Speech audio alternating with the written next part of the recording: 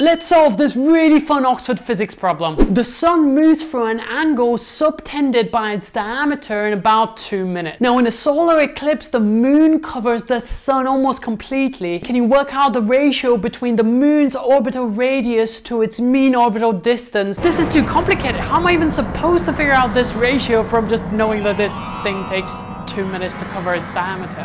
Excellent question. I get asked this all the time. We always start off by writing something that we're definitely sure of. For instance, here is the Sun-Moon-Earth system. In 2 minutes, the sun will move from here to here, subtending an angle theta.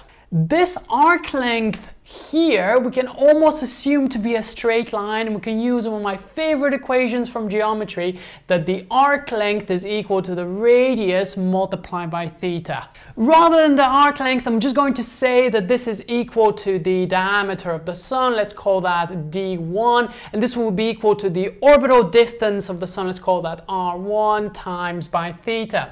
Exactly the same equation we'll have to apply for the moon, judging by our diagram that we've drawn here. So we can just say that d2 will be equal to r2 multiplied by theta. Remember that it takes approximately 2 minutes to go from here to here, but one full rotation is 24 hours, so theta should just really be 2, divide that by 24 hours, each of them 60 minutes.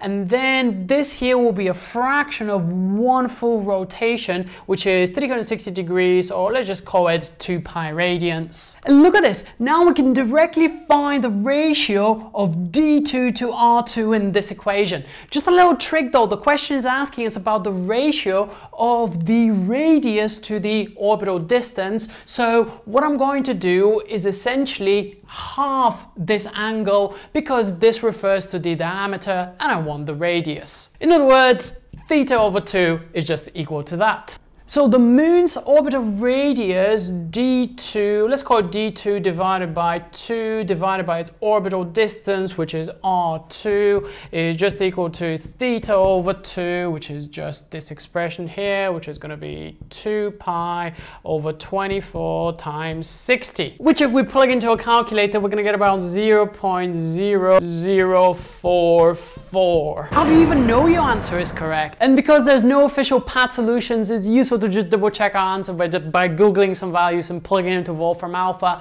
and voila, we have the correct answer. And what you should check out next is yet another Oxford astrophysics question right behind me, and click on this video right over here to fly through this question.